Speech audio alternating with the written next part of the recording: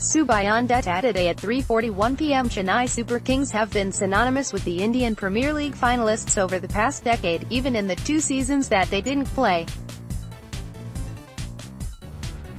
Returning to the league after a 2-year ban, the Yellow Army has showed yet again why no other side knows the art of success better than them.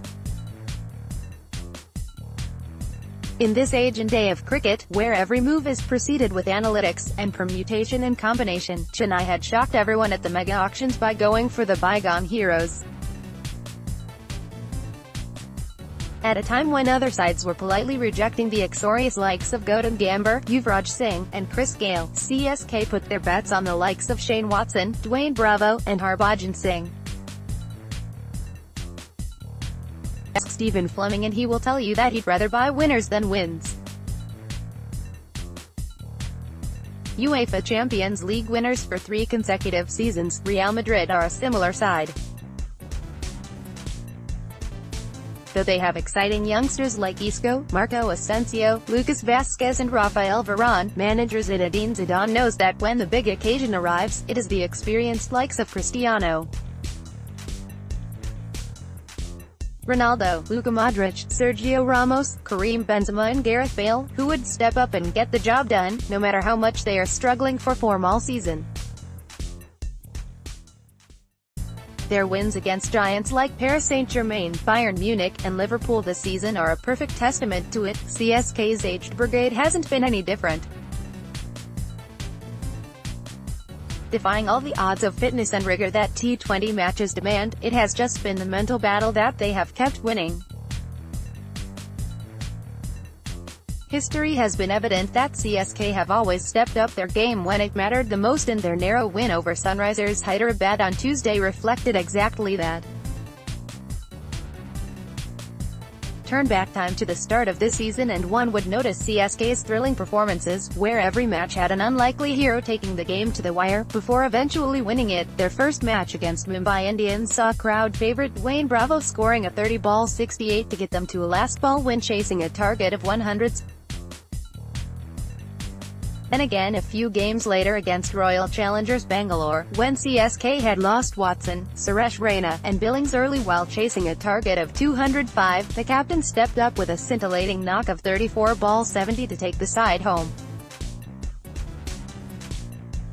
In the first qualifier, with the team reduced to 67/6, FAF du Plessis managed to pull them out in the most unexpected of fashions as the match finished in the 20th over, yet again. While many would call it luck, I call it the winning mentality, the element with which certain teams are made of. Mahendra Singh Dhoni could be the single biggest reason for any side to win any cricket tournament, be it the Chennai Super Kings, India national team or rising Pune supergiant. Overseas players have been an integral part of IPL since its inception, but hardly would you hear them speaking about their captain in such an awe as they do about Dhoni. His calm demeanor, ability to read any given situation and lead any side regardless of the players, is unparalleled. To top that, the captain cool seems to have regained his old, mercurial form that had initially brought him to the limelight. Dhoni has garnered more than 450 runs only thrice in IPL 2008, 2013 and 2018, which is just another reminder of how CSK have been blessed with. Their return to the league was celebrated like a festival in Chennai, with the familiar yellow wave making the headlines yet again. But, as soon as the magic had started, the Kaveri controversy led the side to change their fortress from Chepauk to Pune. In such a dire situation, where the whole team needed modifying their skills and the management, their strategies, as the auction buys were done keeping in mind Chepauk's pitch, they needed their skipper to come to the fore. Lungi and GIDI breaking out to the forks had gotten GIDI for a meager 50 lakhs at the mega auctions, largely suggesting that the emerging Protean would be reduced to a backup option. The season started with Deepak Chahar coming all guns blazing, while NGIDI had to take an instant break following the demise of his father, which further depleted his playing time. He returned late in April and wasn't handed chances initially, even with Shahar injured, as the management focused more on Shardul Thakur and Shane Watson during the period. However, India had seen glimpses of his ability back in the South Africa series, and a player of his talent couldn't just be suppressed for long. Eventually, with CSK more or less cementing a spot in the top 4, Fleming decided to try him out against Delhi Daredevils. The match saw a collective 409 runs scored by the sides together, with no regards for the bowlers whatsoever, despite the bowling pitch.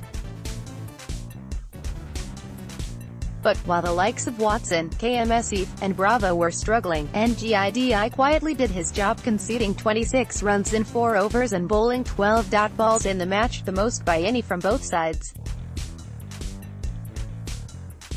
However, his best was yet to come. Before the league's last game against Kings 11 Punjab, which was sort of a must-win for both the sides for different reasons, NGIDI bowled the spell of his life. Punjab were dismantled in the power play overs itself as NGIDI broke St. Gale and KL Rahul packing, as NGIDI finished the game with figures of 4/10, this time with 16 dot balls. Wankhede didn't have the same pace, movement, and bounce like Pune, but NGIDI conceded just 20 runs in 4 overs and bowled 10 dot balls. Though Deepak Chahar bettered him with 12 dot balls, he ended up conceding 31 runs, and Dhoni must be eyeing a smooth bowling run with his 2 bowlers at top form. In terms of the social media trollers, Suresh Raina in IPL final is still a better love story than Twilight. CSK have reached the IPL final 6 times before this season, winning twice, and Raina has played a crucial part on most of them. The southpaw was clearly out of his depth before the IPL begun this season. He had just got a break into the starting 11 in the national team after failing to pass the yo-yo test, but there wasn't even a shred of doubt in Fleming's mind about retaining the top-order batsman. Raina's retention had probably cost CSK Ravichandran Ashwin, who captained KXIP this season, but one look at Raina's runs in IPL finals and any team would want to have him with open hands.